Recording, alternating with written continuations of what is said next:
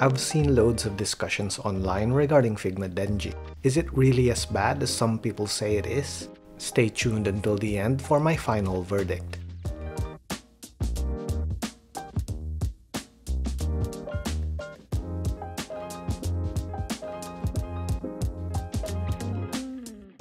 Denji is a character from the manga and anime Chainsawman.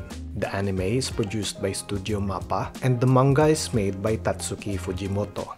I came across the manga a few years back in a time when I was living alone with my cat, so Denji and Pochita resonated with me in the past.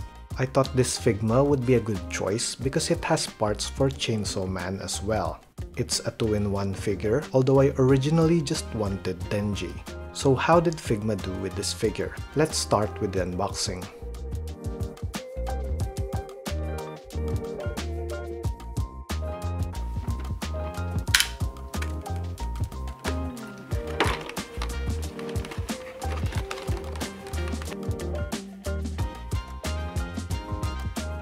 The box has a yellow-green cardboard insert.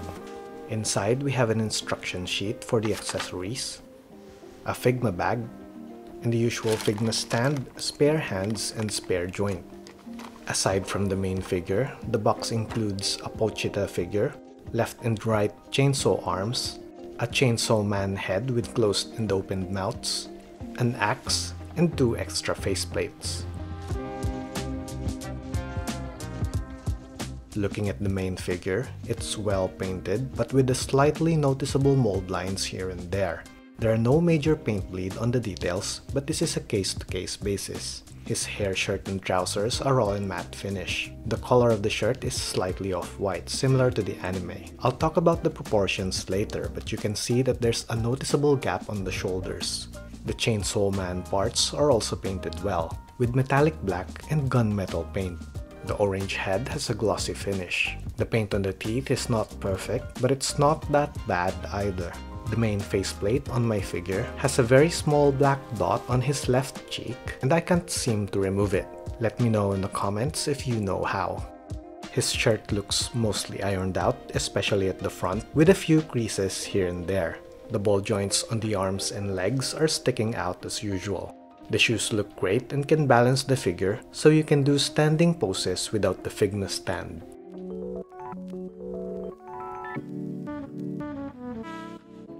We have full rotation on the head, side-to-side motion, and a good range of motion looking up and down.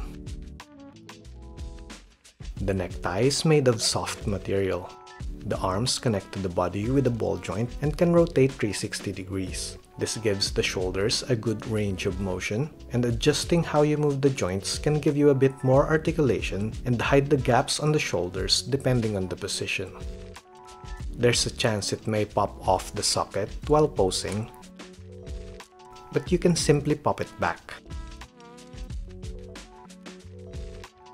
The biceps and forearms can rotate as well, and the arms can bend more than 90 degrees. The hands have the usual Figma joint, and it has a full rotation and a swivel function. The shoulders have butterfly articulation, but there's a big gap out at the front. The torso has 3 points of articulation, which is great. The upper part rotates nicely, but not a full 360 due to the nature of its joint. Denji has an extensive torso bend going backward, and especially going forward. For a side-to-side bend, this figure employs soft parts on its love handles that allow more articulation while keeping the silhouette looking good on the waist. This helps create more dynamic poses where the arms and shoulders may be limited. The lower limb connects onto a ball joint, which provides a slight rotation. This gives the legs a good side-to-side articulation, but not enough to make a split. Forward and backward articulation looks like this, and the legs can bend this much. The feet has forward and back swivel, side-to-side pivot on a peg, and has a nice toe bend. It can almost nail the superhero landing pose.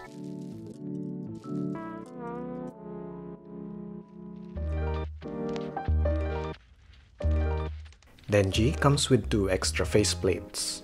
One has his tongue sticking out and the other is a smiling face.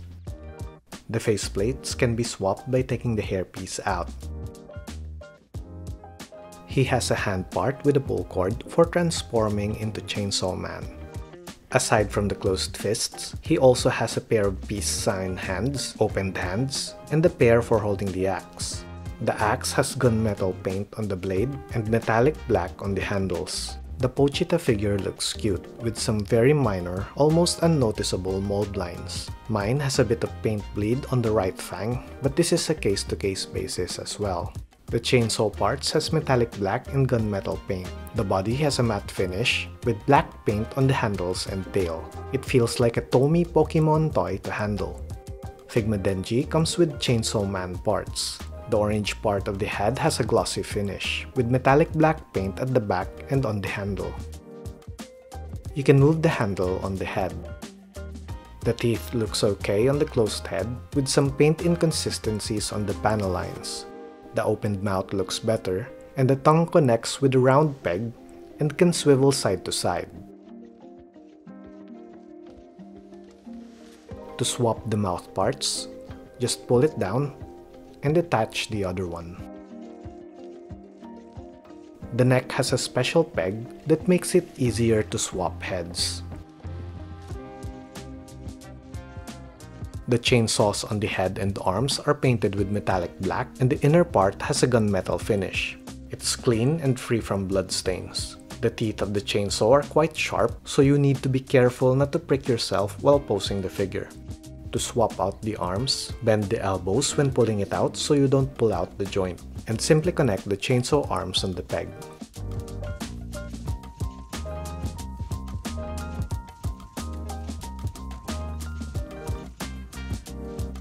For a size comparison, he is a tad taller than the SH Figuarts Bruce Lee in yellow jumpsuit and slightly shorter than Figma Ronin.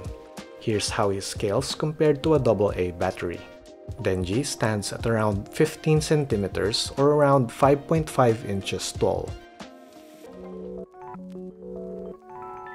On one hand, Figma Denji is well painted and has a good torso bend, yet there are issues like the gap on the shoulders and somewhat limited articulation on the limbs. I don't own the SH Figuarts Chainsawman, but the limbs on that one offers more movement. This doesn't mean that Figma Denji is incapable of dynamic poses because he can, and you can actually do a lot, especially with the torso bend. The clean chainsaws are a good choice for me because the blood is something you can edit in post when taking pictures. I also like its longer length compared to the Figuarts, but this choice all comes down to personal preference. As for the shoulder joints, it affects the silhouette when standing up, but it becomes barely noticeable with action poses. I've seen Figma do better with other figures though, so this is something that can be improved upon. I have nothing to complain about the face as it captures the anime version quite well.